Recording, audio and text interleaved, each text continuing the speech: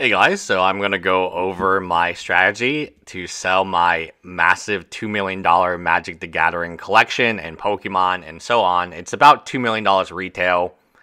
The anime figures and the Squishmallows we'll just keep. The anime figures are, I like them, and the Squishmallows, my significant other likes them, and I'm sure that the baby, when she grows up, will also like it as well.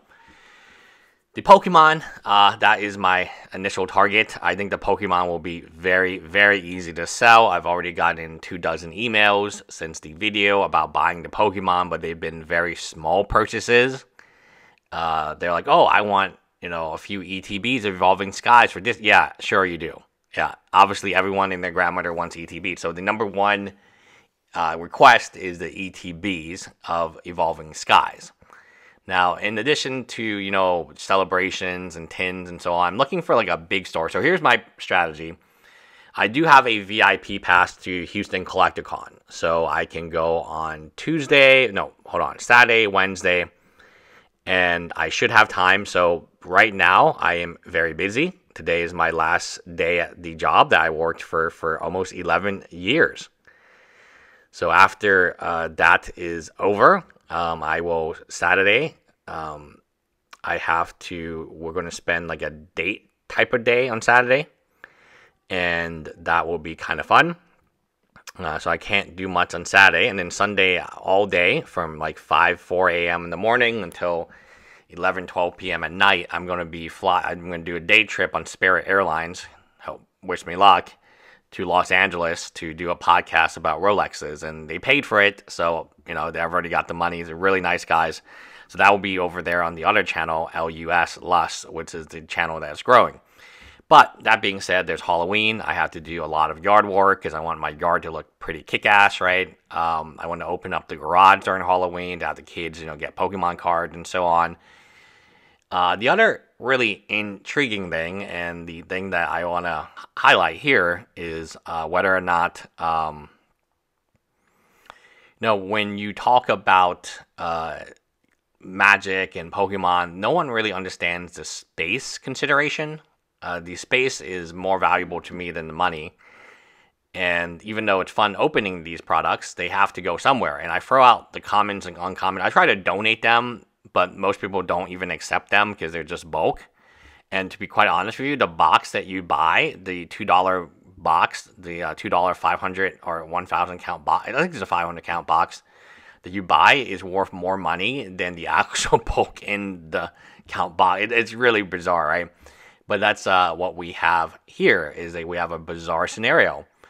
And, I can go on and on. I also have a massive collection of board games, and this isn't it. I have a storage facility where I'm paying money for it, but my primary objective is to sell to one or two bigger buyers a large chunk of the sealed Pokemon. I think the Pokemon can go like this because it's really good stuff. Like, it's high quality. It's Team Up. It's Unbroken Bonds. It's like that early Sun and Moon sets, including Sun and Moon South, Shining Legends. It's Evolving Skies. Obviously, that's the big one. And luckily for me, that's like all my shit is Evolving Skies, Sun and Moon. And yeah, like I said, when you talk about this thing, thank God it's all mostly Evolving Skies, Fusion Strike, Pokemon. Otherwise it couldn't move, right? There's There's like 18 ETBs of Dragon Majesty. No interest in it yet, but we'll see. Yeah, it's a bunch of celebrations. Each of these yellow boxes is full to the brim with those blisters, or those blisters that you see in the thing. So in terms of how many blisters I have, probably if each box holds 500, 700 blisters, I have in my storage facility, I have them sky up all, I have boxes, so there's 4 more yellow boxes every 2. So you're talking about 6,000, 7,000 blisters a row times probably at least 6 rows. You're talking about 42,000. No, is that right? No, 4,200 blisters. No, hold on. So if a box is 700, let's say a box is 500. Let's be very conservative here. And it can go to 6 top. That's 3,000 a box times a row of, let's call it 10. It's 30,000.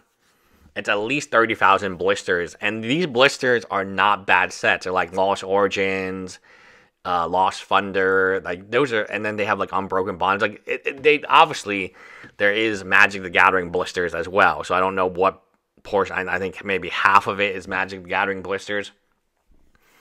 So yeah, we have boxes. So I'm happy to move off all these boxes for a really good price just to get all my closet space back. And you see like there's some like $5-10 cards. All the really valuable stuff is either in storage or at the Chase Bank.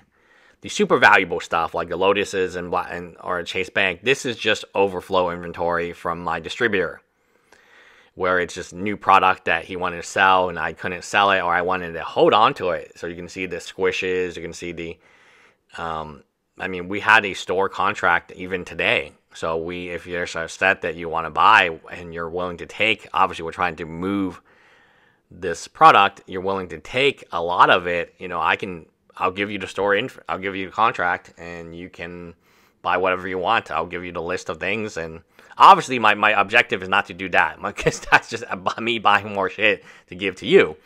The objective is very, very clear. The objective is to try to sell this. Now, will I have time? I don't know. My strategy is really around CollectorCon, because CollectorCon is so soon, and I already have a free ticket to CollectorCon. I was thankfully given a free VIP ticket to both days of CollectorCon. It's not really about money, so the higher end stuff I'm less likely to sell. I know some people have been asking about that. It's impossible to find that shit, you know.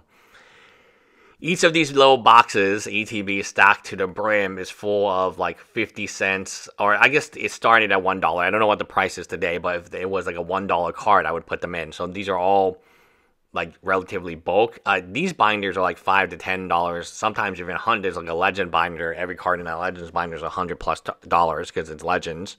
There's antiquities binder. There's a lot of cool stuff. You know, honestly, we don't have the space. You can see like the figures on top. Like is Arash. I have 10 of them. So I haven't been. This is my free card garage, and that's my beautiful Alexis. You can see all those things in the ground, or like 50 cents, dollar rares, like bulk rares. Actually, this would probably be bulk rare. It's so weird to say bulk rares are like 5-10 cents now, but that's kind of where they are for Magic the Gathering and Pokemon. And Fire Emblem and so on and so forth. We can do that, right? I think I